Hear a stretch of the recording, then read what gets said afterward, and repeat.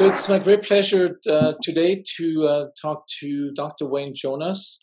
Dr. Jonas is a widely published research scientist, practicing family physician, and professor of medicine at Georgetown University and at the Uniformed Services University of the Health Sciences.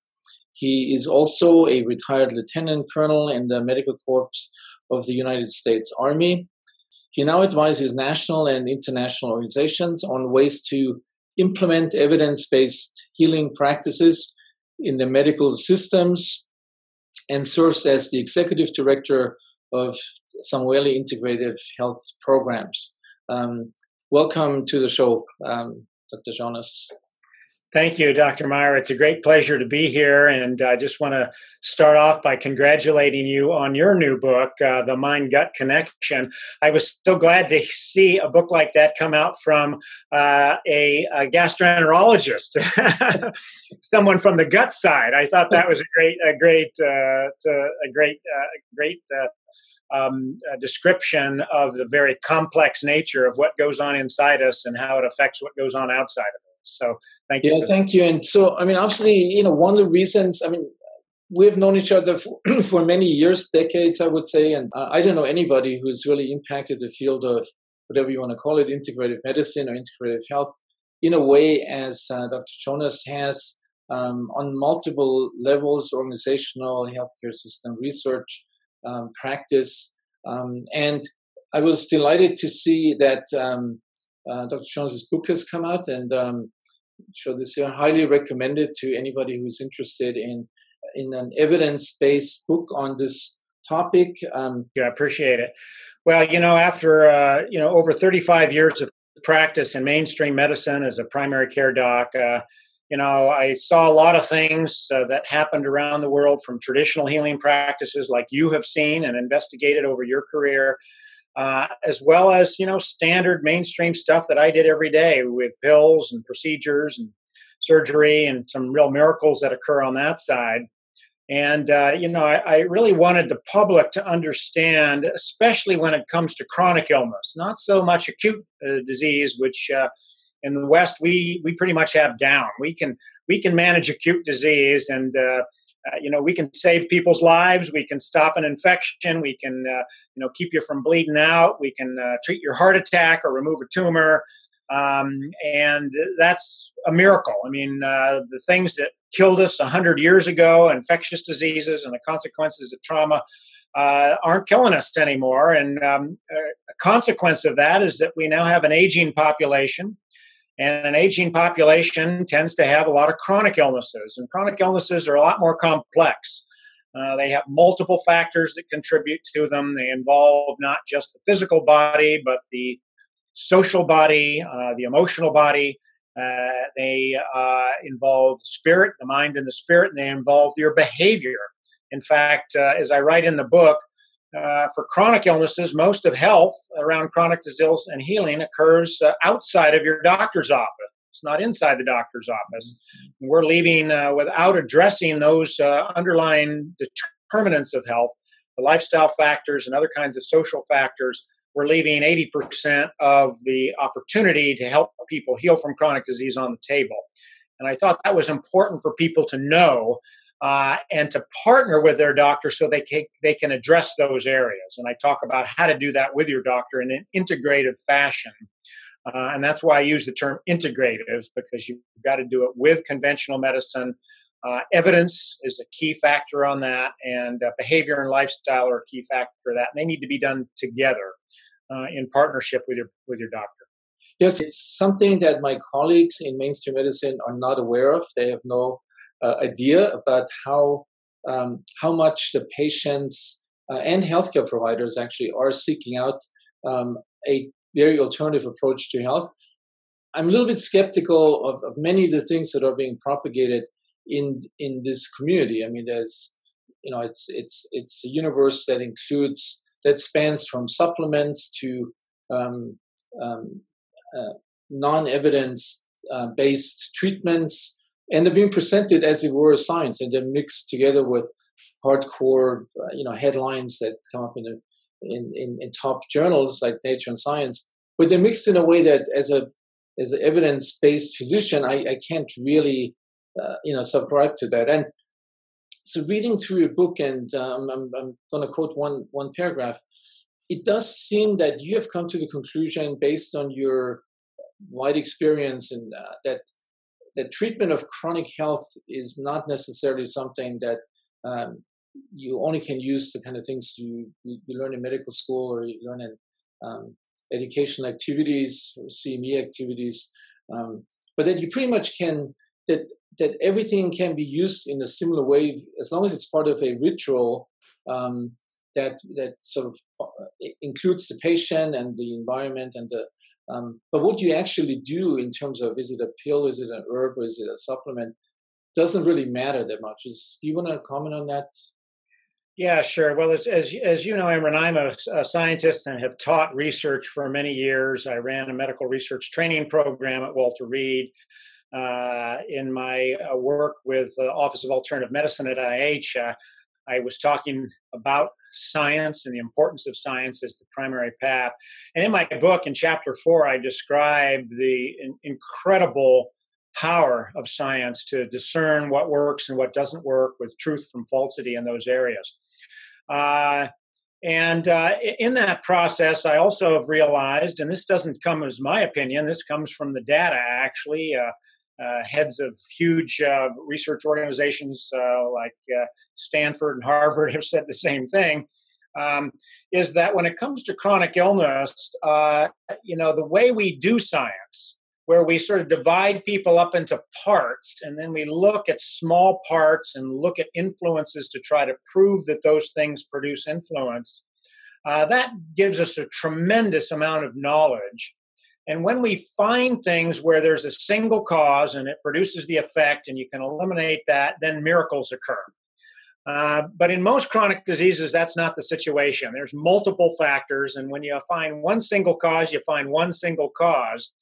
And when you put it back into the body to try to use it as a treatment, it produces modest effects, even under the best of science. We see this all the time. We call the rest of it, the part we didn't look at or we controlled for, the placebo effect. And in a lot of chronic illnesses where there's multiple factors like that, even proven treatments using high-quality, rigorous science only contribute about 20 to 30% to the overall healing effect. The rest of it comes from other things, and sometimes it's just spontaneous improvement that occurs. That's called in statistics the spontaneous regression to the mean. Sometimes it has to do with the ritual and the belief that goes on in those areas, and then that's what most people think of the placebo effect.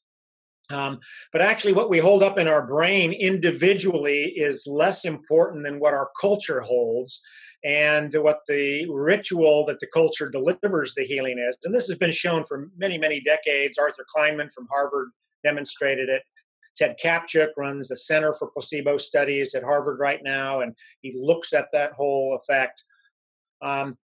It's very clear that science is very helpful for differentiating small components within chronic disease that work and don't work.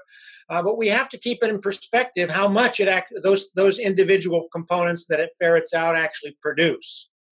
And if the ritual is producing, the other 80%, then we ought to figure out how do we optimize that no matter what the element is that's in there. And just make sure that the agent that you're using, the particular treatment, is not harmful, is not costing too much, and can be done in a way that can optimize that sort of those other factors and not leave them on the table. I could not agree with you more. So throughout my career, spent really decades developing or trying to develop novel drugs for chronic digestive diseases. I've also been involved in what was viewed for a while as the potential drug of the century, this molecule that would block the central stress response and basically treat all the stress-sensitive disorders. And all these experiments were done in mouse models or rat models where we isolate everything, and they work beautifully. But then when this went into the clinic in patients with depression, patients with chronic pain, it had absolutely zero effect, which was a shock to me. I mean, after 10 years of research of identifying exactly that mechanism, and it has really changed my own view of this fundamentally. Another example, and again coming back because that's happens to be one of the areas I'm most interested in, chronic digestive diseases. I've seen it come and go that specific drugs were developed after years of research, millions of investments from pharmaceutical industry, targeting specific receptor mechanisms, usually in the gut on a particular cell. Those work in the animal experiment, but in human studies, there's not a single drug that has been developed, and that includes also probiotic, for IBS that would have more effect than 10% above placebo. So placebo is the much bigger part. 10% above this with all this scientifically developed medication. And that's another thing. So I've ended up at exactly the same point as you have in viewing that chronic disease is clearly something very different from acute care medicine. And I agree with you. I mean, it's obviously modern medicine has been phenomenal, even in some chronic illnesses like cancer. I mean, I think with some, but that's not what the majority of illnesses and health issues are related to that we're talking about here, and that you talk in your book, really. Right. No, that's right. I mean, the majority of things like cardiovascular disease, diabetes, obesity, COPD, lung disease, hypertension. I mean, these have as much to do with, yes, we have medications that can help, address those, but the true healing of those has more to do with lifestyle and behavior than it does the drugs. And we don't have a system that's very effective in delivering those kinds of things. I mean, we only spend about 5% of our healthcare dollars on prevention. And the other 95%, we wait till people get sick and then we spend money at it. And that's part of the reason why our healthcare costs are going through the roof here in the United States, and our outcomes aren't getting all that much better. Mm-hmm. And so we need to change the thinking about this to address the underlying determinants of chronic illness and make that at the center of what we deliver in healthcare. So I'm staying with this topic, and we're going to get into this in the second half of the interview in more detail. But does it matter if somebody goes to their to a naturopath or some healer or functional medicine person, or to somebody who's really into behavioral medicine? Does that matter? And if you portray yourself as a holistic healer, but in reality, you make your income based on the supplements that are on your website, and ever more complex, and obviously tremendous placebo effects, because people like that have typically written bestsellers and on TV shows. But how do you see? I mean, how do you get around this ethical thing? So things that we know are not evidence proven, but on the other hand, you could say they're part of a ritual, and the person that gives them to you has managed to become the ultimate placebo enhancer. If you get better with that treatment, is that something that is okay, or should this be? And we know that even if you tell the patient it's a placebo, it will still work from. Still works, right? Yeah. Depends on who tells them, but yeah. but this is something that I've been struggling with. No, I think you're absolutely right, and I actually write about this in my book. I get pushback from this book from both the conventional side and the alternative practitioners. And oftentimes they push back as much as the others, because I show examples in there where failure to do integrative health, where you're really bringing in good science into these areas, creates a problem. I tell the story of a patient of mine that I call Trevor in the book, who abandoned conventional care for his high blood pressure because he thought he believed the alternative practices and the supplements and the diet could cure him. He did that for over a decade until he went into renal failure. It didn't work. And then he got into real trouble. Mm-hmm. And that is as much a failure of integrative medicine as it is not integrating it. And so I really emphasize the importance of bringing together three things in my book. One, the conventional treatment and the science-based treatment that your doctor provides.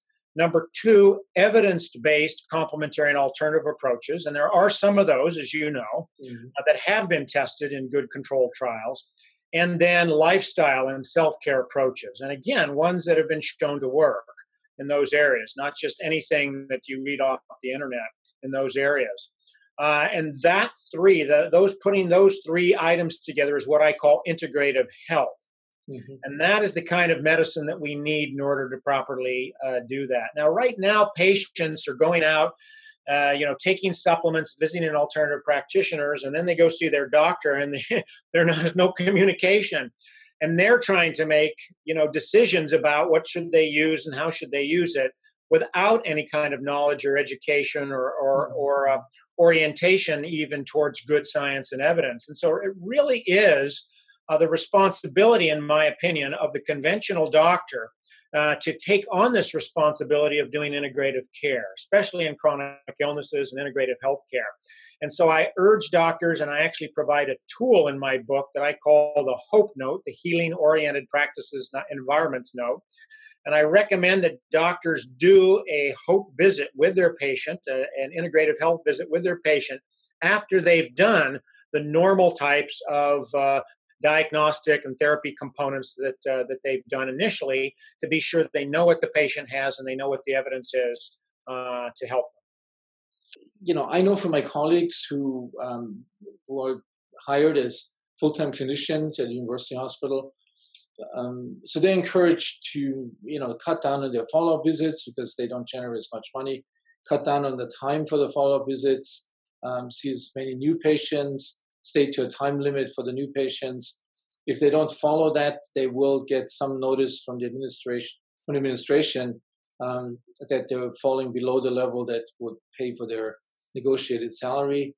So how do you get from the kind of healthcare that you can deliver and I can deliver to making this a practical service for everybody? I mean, that's yeah. Well, that's a great question, and that's exactly the dilemma and the problem that I'm trying to help solve, not only with the book that describes the issue and an approach, but also on my website. I'm trying to populate my website with free tools that practitioners, physicians, and patients can use to actually make this happen in our current system.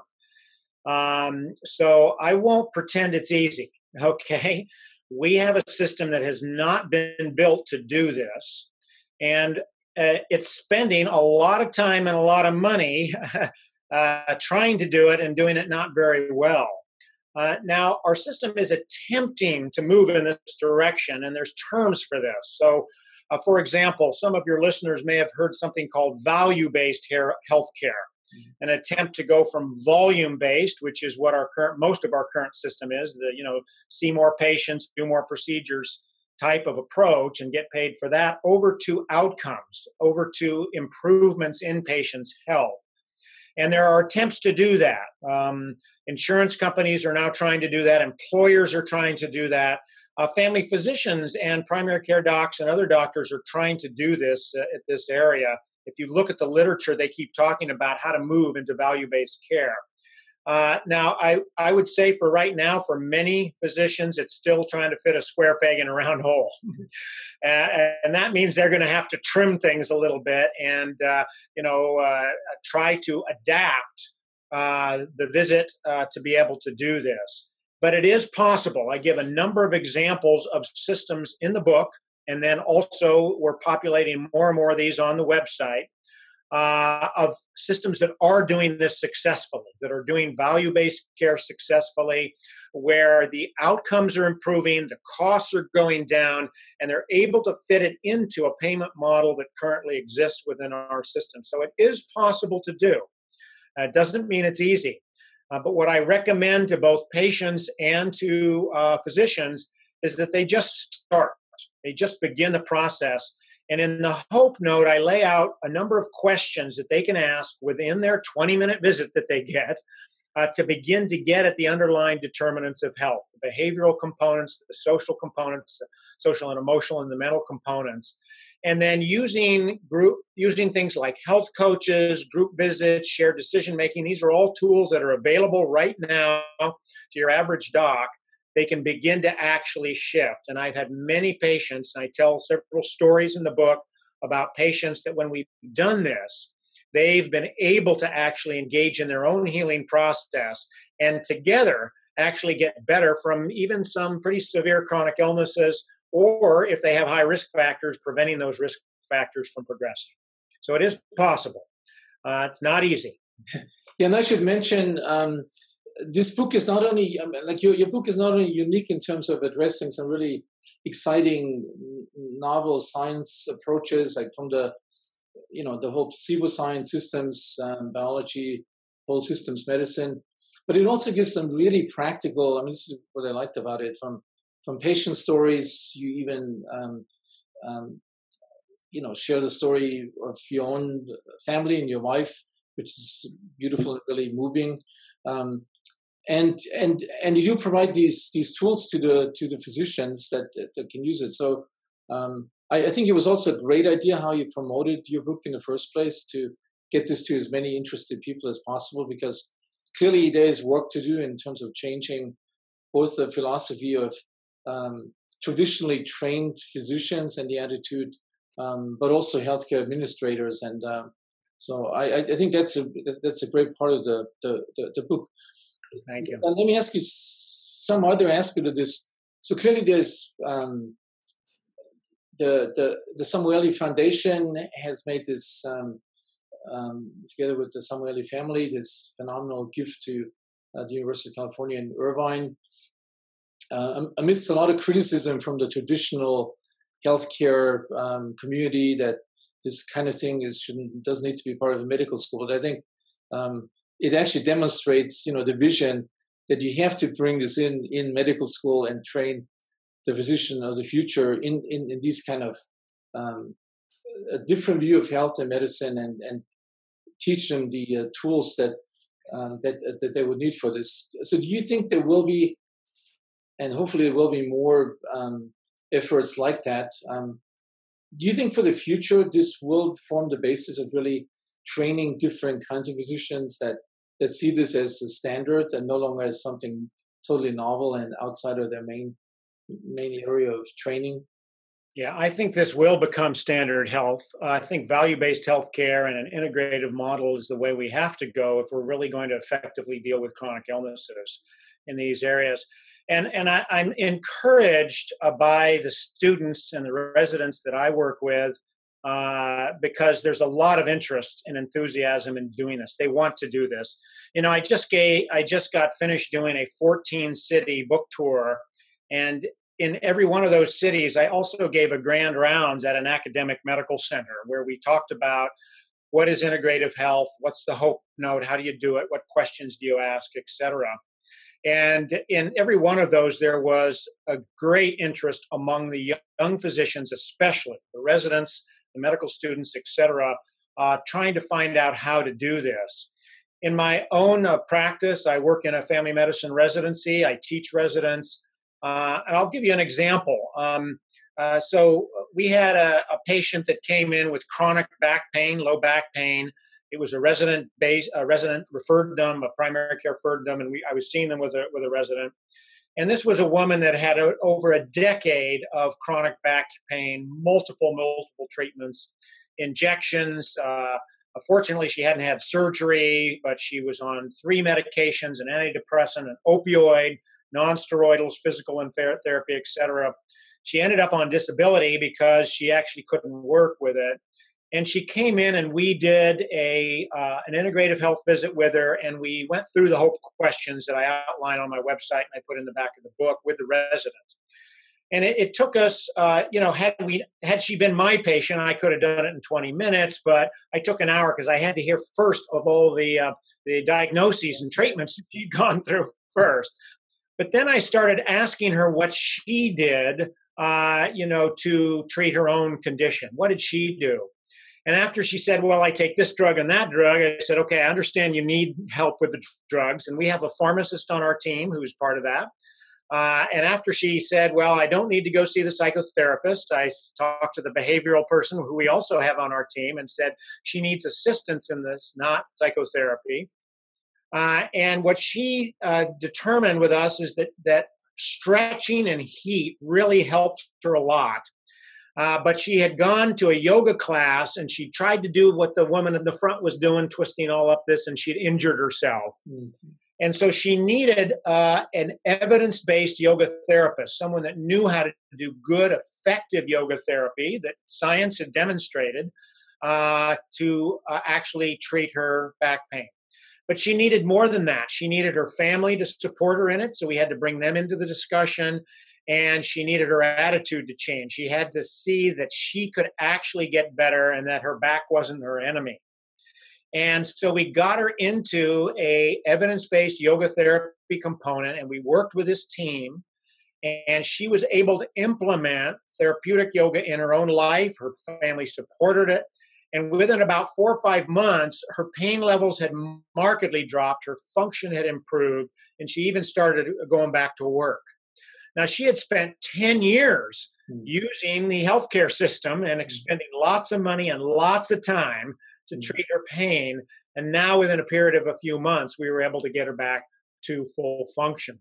That's the kind of system that young people are interested in. Physicians want to figure out how to do that. And it's a matter of simply properly thinking about what are the core determinants of a person's health, getting them engaged in the treatment itself, and using good evidence to put it together with our conventional care. Taking into consideration there are these multiple dimensions that determine this person's chronic illness, I think is really a key and not that difficult. I mean, so often, often patients say, "Oh, you're taking all these difficult patients." Actually, they're not that difficult. They're just their problems are just not amenable to the traditional medical system. I mean, that's right. Well, that's you've hit it on the head here. It requires a rethink. It requires a way of looking at the patient and dealing with the patient that is simply sort of a different approach. And as you say, it's not all that difficult if we would do it. And so we need a system that supports that. We need physicians and healthcare providers, other types of healthcare providers that are trained in this. And we need to design the way we approach patients to make it easy rather than a struggle.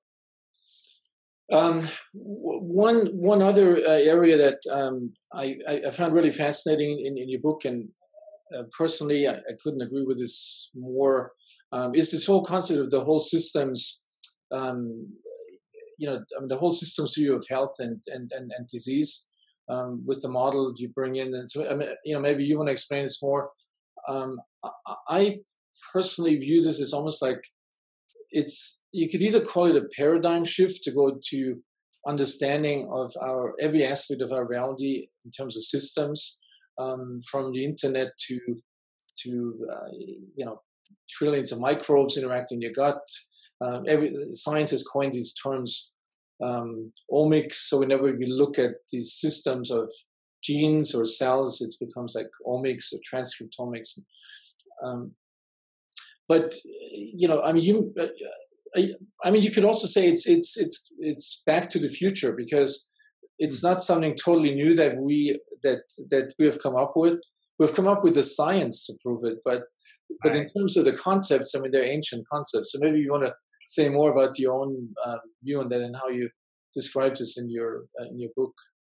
Yes, no, I think you're right, and you actually had described this in your book too. What does a whole system science look like? What does personalized preventive medicine look like?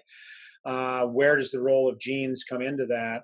And it is sort of back to the future. These are the same kinds of concepts that were talked about many centuries ago, if not millennia. I think that most people get it. They know, for example, that they're not simply a sack of chemicals. And even if you can explain a lot of things using the molecular approach that we take in Western medicine, They know they're more than that. They know that their behavior, and their behavior makes it important.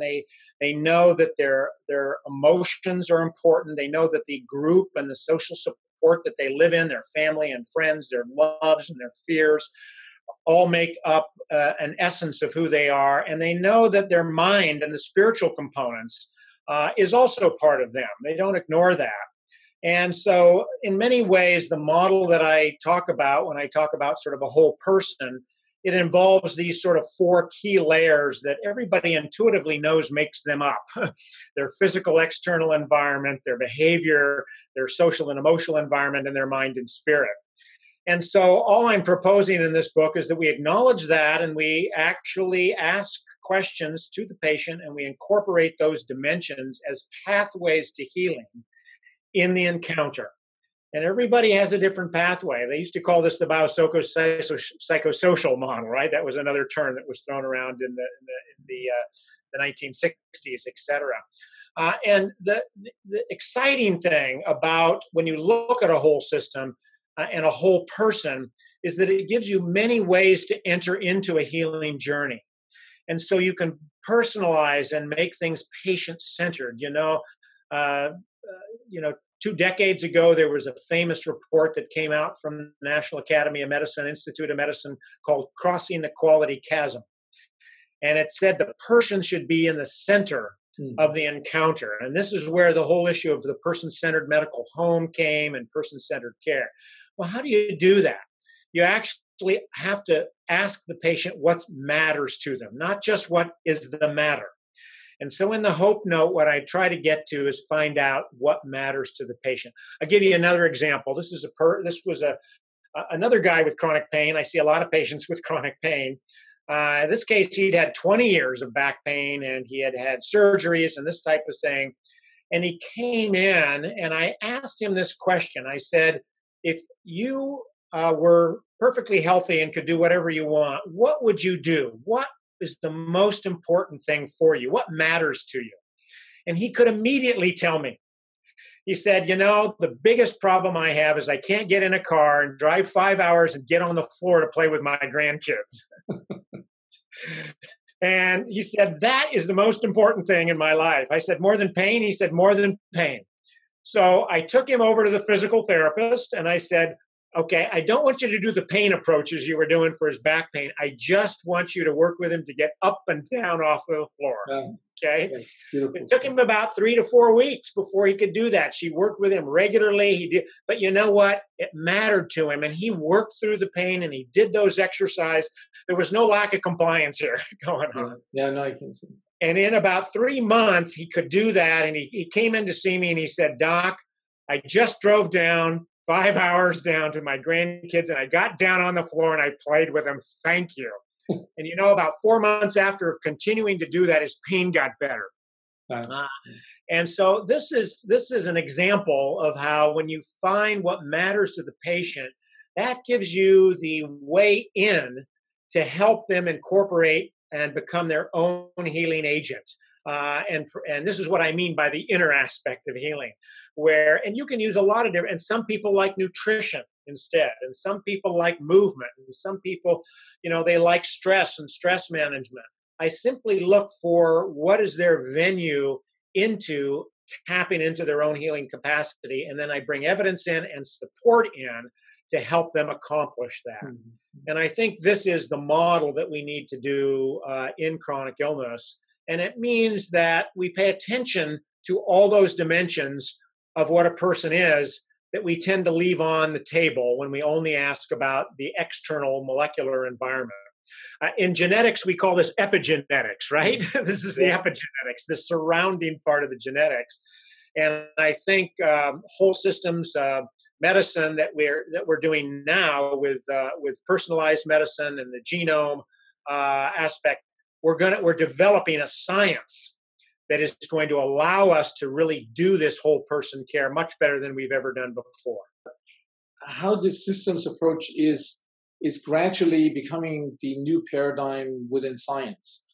So away from the reductionistic, typically the way most scientists get their grants to isolate everything into one single cause and effect paradigm.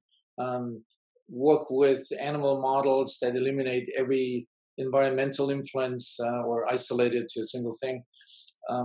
So my feeling is, I mean, there's still a battle going on in NIH study sections because the traditional scientists are still trained in the, very successful way, but it's just not applicable to many chronic disease problems.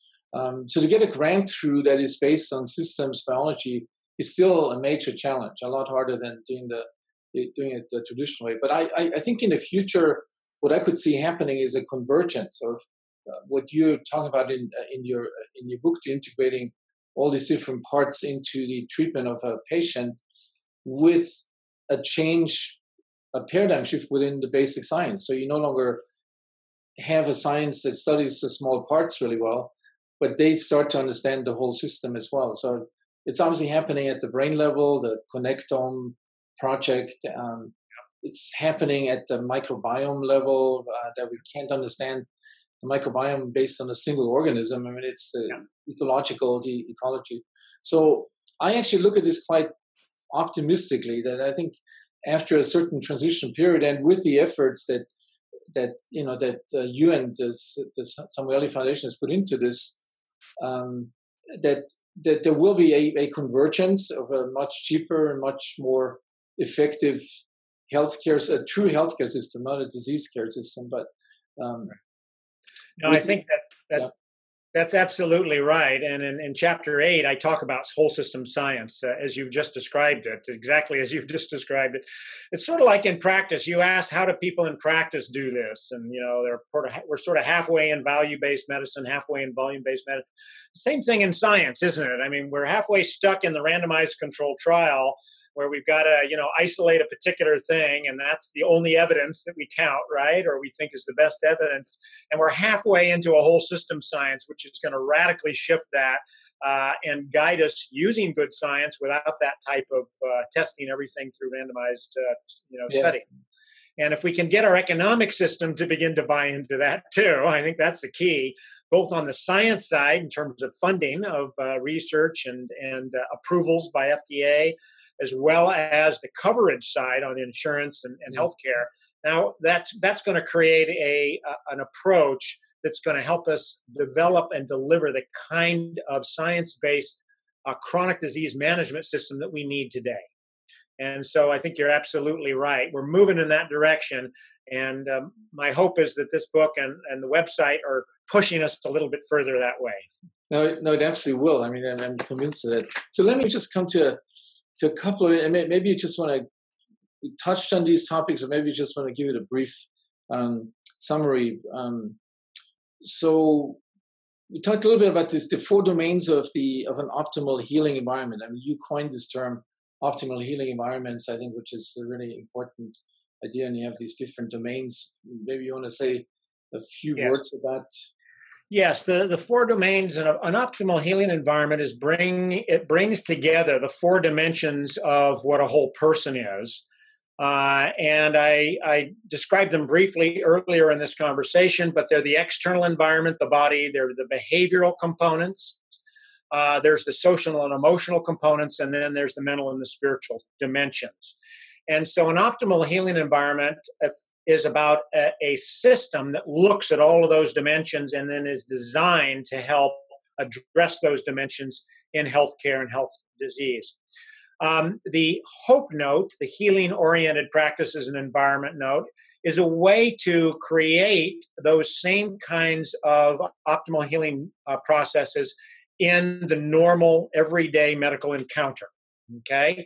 So it's a set of questions that you can ask yourself, or you and your physician can ask together to get at the underlying personal determinants of health for you as a whole person, and make sure you haven't left a whole dimension out. So that's what an optimal healing environment is, and that's what a HOPE note is. And I provide tools recommending that this kind of visit can be done and can be done right now. One last sort of comment is, I mean, I've attended one of these sessions at the Samueli Institute at the time in Alexandria, where people from the military were there, and you coined this term, this total force fitness. So Yeah. you would think that's kind of a that the military services and the VA would not necessarily be the main proponents of your new way of looking at medicine. Do you want to say just a couple of words about this? How successful that has been? Yeah. Well, one of the things that many of my listeners and readers find surprising is how the military and the VA have embraced whole systems approaches. Uh, the military likes to say they're first out, meaning they're first to the mission, but they're also the first to innovations in healthcare. And so they have completely embraced a whole person, whole system approach when it comes to health and optimal functioning. And Total Force Fitness was a product of working with the former chairman of the Joint Chiefs of Staff, the commander-in-chief of the military, in which he wanted a whole systems, whole person model for optimizing function, building resilience, preventing illness, and improving health and function. And so it looked at all these dimensions. It looked at more than just the 4 dimensions that I mentioned, but it just split them up into smaller components.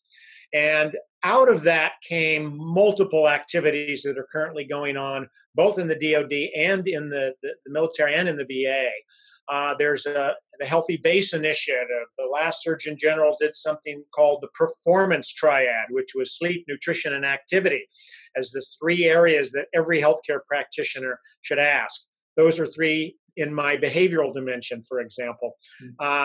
They're now doing entire counties where they're looking at altering the health of the county because they found they weren't getting healthy enough people to be recruited into the military.